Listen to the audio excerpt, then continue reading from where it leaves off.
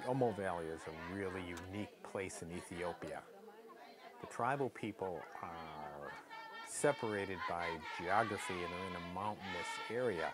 So because of that, very little of modern society has reached them. And that creates an opportunity for us to kind of go back in time. The tribes don't know when we're coming.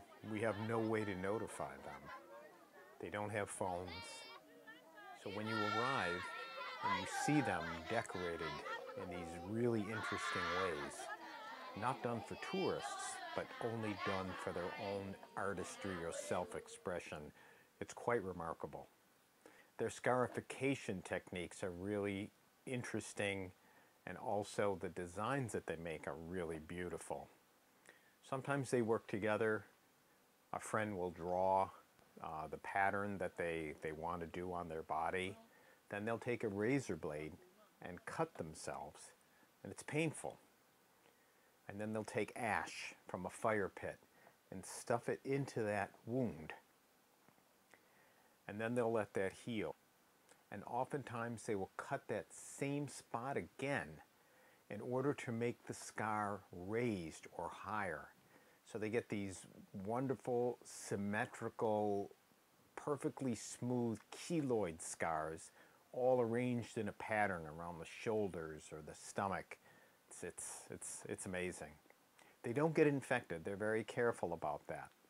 They love razor blades because it allows them to make the kinds of incisions that they want to make and make the designs be really beautiful. There are several tribes that use lip plates as a form of beautification and artistry. The Mercy tribe is one of them. The lip plates are made by the women out of clay. Sometimes they paint them, they have designs on them, and then they dry them in the sun. When a girl reaches a certain age, usually puberty, the parents decide when it's her time to have the incision made below her lower lip, to have the lip plate inserted, and this is done by a particular person within the village. The way that it starts out is they put a small piece of cork or even some hardened clay in there to begin to stretch the skin. And then gradually they put larger and larger ones in until the lip is large enough to accommodate the plate size that they want. Usually the larger the plate, the more valuable the woman is. And I have seen lip plates in excess of 16 inches. When the girl is ready to be married, the dowry that the groom must pay to the bride's family will be substantial if she has a lip plate. If she doesn't have the lip plate, there will be almost no dowry paid. So this is very important, and it's an important cultural tradition. They wear the lip plates often, although not always. They don't wear them when they're eating, of course. The Arbore are a small tribe whose women shave their heads until they are married. They wear multiple long beaded necklaces and black shawls over their heads, and they are really striking.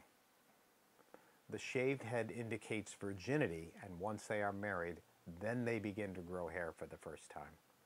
The Hammer are a really large group that live in Turmi.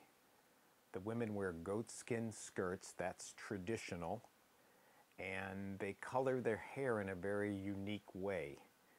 They take ochre from the soil. It's this red colored soil, and they mix it with butter, and that creates kind of it's like a thick paint. And then they cover their hair with it, and they braid their hair meticulously so that their entire heads are covered with braids that are this rich red color. They leave it like that. They don't touch it because it will last for about 6 weeks. Braiding hair is a common pastime among women in the village. You will always see them doing it. They do it to one another. They help each other out. But anytime you see a woman with that kind of hair, you know that she is Hammer.